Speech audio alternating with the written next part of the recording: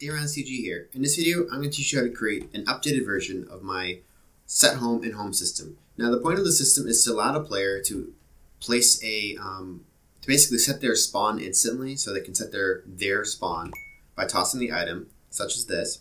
And now, at any point in time, that player can teleport back to their spawn, like this. So it works very, very effectively, and it's flawless. I realized after making my previous system that there was a few conditions that could cause a mishap. For example, if you were to spam throw the home item, undesirable things would happen, like you actually would lose experience and could lose your items and things like that, which is obviously not what we want. And also, sometimes certain game rules would be left on when they shouldn't be left on, or left off when they shouldn't be left off, thanks to just redstone jankiness. But this system, this improved version, will not have any of those setbacks. So of course, if you don't already know, this is a concept taken from the days of Java, where in the days of Java, the reason we call it SetHome and Home, it's just simply a nod to Java, where there were many plugins that had features like this, where players could literally type into chat /SetHome, and it would actually, just by typing it in chat, create their spawn point, and then they could do type /home and then teleport back to that home. So this is as close as we get to that here in Bedrock. So here's the system. There are a few changes in, again, all these blocks from the previous system. So don't assume that don't assume that that something hasn't changed. Just double check it if you've already built this before. So repeat unconditional, always active. And again, I'm going to go over this code really quickly. Just pause if you need to. Just enter it as you see it. I will note, however, that this system is currently looking for an item called SetHome, and that can be any item. It doesn't matter what the item is. It just has to be renamed in an anvil. Obviously, I have included a slash in the name, and because I've included a slash in the name, I need to have quotation marks. Otherwise, the code doesn't work. So normally, you don't need quotation marks unless there's a space in the word, like a gap. But because that's not because we have a slash, we need these quotation marks anyway. If this slash wasn't here, we wouldn't even need these quotation marks because you don't need them for single words. But again, if you are going to change the name of what this item is, then you need to do that throughout this code and make sure you don't mess that up. Okay, chain conditional always active. Now we're just going to issue a few messages and silence to the player so they know the system actually worked and their spawn point was set. Chain conditional always active. Here's the sound playing to the player. Just again affirming that the system has worked. Chain unconditional. Now this last one has to be unconditional. Make sure you don't mess that up. Chain unconditional always active. And now we're going to destroy that item. Okay, so that's the first set of commands. Now that first set is responsible for just this SetHome item. Again, as you can see here, when I place it, it tells me home is set, and it doesn't matter where it is. I can go over here and stand on this block right here, place my home. And then when I teleport back to my home, there we are. We're back on our home. Okay. Oh yes, I should also probably mention that one of the awesome things about the system is it works flawlessly across dimension. Yeah, actually, I should just show you that right now before we get into the rest of it. Let's go to creative and fly over quickly. It's important, of course, that it works across dimension. Oops, across dimensions. So back now in survival, we can teleport back over, and we're back. Just like that, we're back to our home. And additionally, one other thing you should know is this system does not work if you are currently in creative. You can definitely set your home while you're in creative, which sets your spawn point.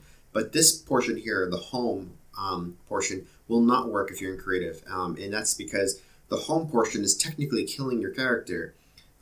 When you toss a home item, and then it's bringing you back to your spawn by virtue of death, and you cannot die in creative mode. So if this is not working for you, just make sure you're not in creative mode, and that's probably the problem. Okay. Okay. Now, so here is our chain that deals with the home item. So repeat unconditional, always active. Now this has to have a 10-ticket delay. Make sure you put 10 ticks in there if you want this to work absolutely flawlessly. Literally, the system comes down to the ticks of delay, whether or not it works right. So if you don't put 10 ticks of delay, it's not going to work right. Now just enter this command to see it. Same no applies to here. If you're going to change the name, change it to whatever you want. Enter the rest of the code as you see it. Now this assumes that, so this system basically is going to turn keep inventory on, and it's also going to turn immediate respawn to on. If those are already on or off, and you don't want to mess with those settings, then you just have to change these accordingly. Like, you don't need to include these. It depends on what your settings are. So for example, if you already have keep inventory on and it's always on, then you don't even need this command block, because you don't need to. This command block, what it's going to do is it assumes that by default you have keep inventory off and instant response set to off. And what this is going to do is it's going to turn both of those on, and then it's going to eventually kill your character, delete the item, and it will teleport you back to your spawn by virtue of the instant respawn. Okay, so that's how that works. So again, just copy this, and then chain conditional always active is the second command here. And here again, we're going to change immediate respawn to true. And now we're going to play a sound, chain conditional always active, sound at the player. Now we're going to kill the player, chain conditional always active. And here's the command. Again, this will not work if you're in creative and you try doing that. Chain conditional always active. Here we need to set a certain location to a redstone block. And then finally, chain unconditional. Again, this has to be unconditional, always active. We're going to kill that item that we're looking for called home. So that location that we're sending a redstone block is actually right here. So that yellow bowl right there is where the redstone block will appear. Right beneath that, you want a repeat unconditional needs redstone block with a set block one above it to air. Okay, so that sets the block right above to air, so the redstone gets removed. Over here is where we restore the game rules back to what we want them to be by default. So again, this corresponds to whatever your settings normally are. Now you want to put them back to whatever they typically should be. So in this case, if you, most people will play without immediate respawn and without keep inventory.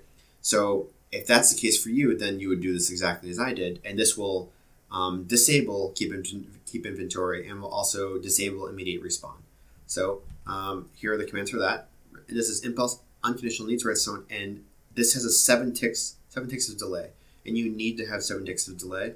I did a lot of testing, and 10 and 7 was the best value, so 10 ticks of delay in this one, and then 7 ticks of delay in this one was the best, most reliable combination that I found. So impulse unconditional needs redstone, again, we're just changing the game rule back to false, turning in keep inventory off. And here, chain unconditional always active, no ticks of delay or anything. We're going to turn immediate respawn back to off, so false. So the reason this works so well is because the old system, you could technically break it by spamming the home item. That will not happen anymore. So as you can see, there's a little bit of a delay now. It's not instant like before, but it also is that it's infinitely more reliable. So there's no chance that you can spam the item and actually lose your experience. As you can see, I have 100 levels of experience, and no matter what, I'm not losing that. So that's what that specific tick delay arrangement does for us. Make sure that it's 100% reliable, and even if the player, for whatever reason, spams this item, they can't break it. So another thing that's really great about the system, again, this is actually the best way to build the system on all of Bedrock.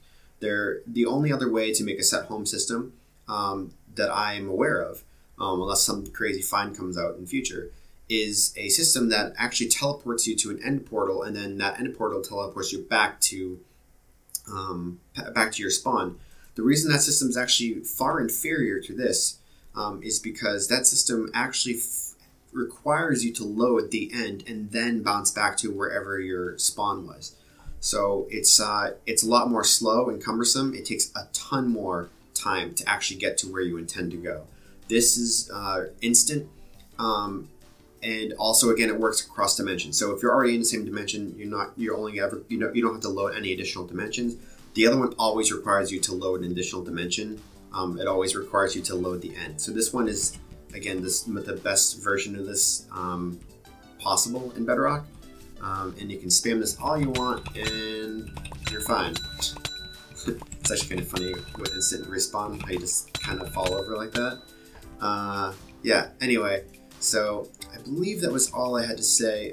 One thing I do recommend you do is I recommend when you have an item that the players are in your server, the players would interact with in order to activate a system. I think it's nice to have like a cloning location that's in your, maybe in your spawn, like if you have like a world spawn, everybody congregates. It's not a bad idea to have a chest set up where there's an out-of-sight chest that then clones to another chest, those items. That way, whenever players are low, I'm just going to get rid of these because they're going to be cloned away. So now, let's say I'm a player, I don't have any more of the item, I need to go get more. I can just go to this chest and grab some more, and as you can see, it automatically replaces itself. So I get myself home. Actually, normally, let's see, what's this set to? So yeah, 10 ticks, 20 ticks is probably fine. Alright, so very simple, but obviously all you need for this is one command. Actually, this is I typed this a while ago, and I actually hate typing like that now.